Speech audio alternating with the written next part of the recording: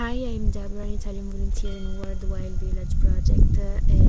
When I was selected for this project, I was very happy because I thought that it's a very good reason to live, to reflect, to meet new people and to do new experiences. So I left for Lefkosia.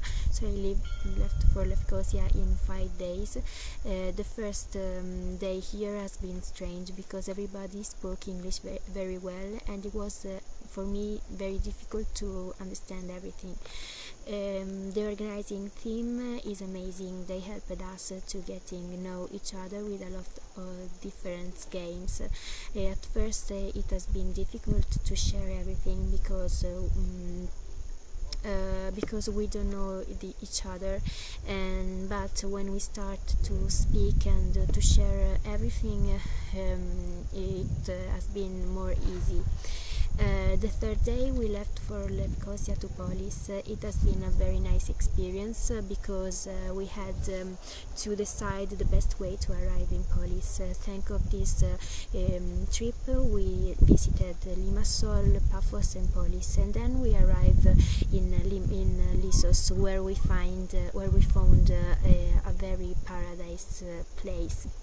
We met here a lot of people who teach us a lot of different things, like baking bread or picking almonds and carobs. And I would like to say thank you to Kiriamaro, who cooked for us for 20 days, because I think he's a very strong girl who decided to help us in this project. So Evcharisto. Yes, so everything here is amazing, and I think that this experience will be forever in my memories, because here I met a lot of very lovely people, and I learned a lot of history, and I also learn a lot of different words, not only in English but also in Greek, Slovenian and Romanian.